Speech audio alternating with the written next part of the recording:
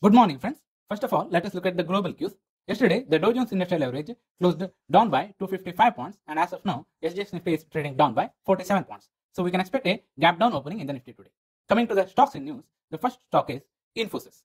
The leading IT services firm has announced its collaboration with Adobe to transform the digital workforce through Infosys' online learning platform, Infosys Springboard, under its Tech for Good charter. Both organizations will aim to create over 10,000 new Adobe certified experts globally by 2025. So we can expect an up move in the stock of Infosys. The second stock is Garden Reach Shipbuilders and Engineers.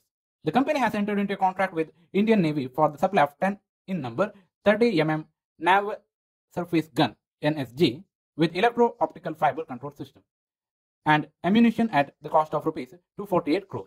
Profit for March FY23 quarter increased by 17% year-on-year to rupees 55 crore despite weak operating numbers led by higher other income and top line. Revenue rose by 10.7% to rupees 601 crore compared to the year ago period. So we can expect an up move in the stock of Garden Ridge Shipbuilders as well.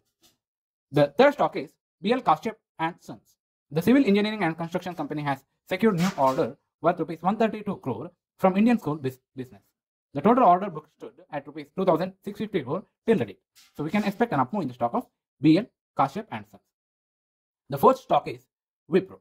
The technology services and consulting firm has announced a partnership between its engineering edge business line and Spartan Radar, an automated mobility sensor software provider, to build advanced vehicle solutions. Wipro's corporate investment subsidiary, Wipro Ventures, has invested in Spartan Radar's Serial B funding round. So in today's session, Wipro is also likely to make an up move. Thank you.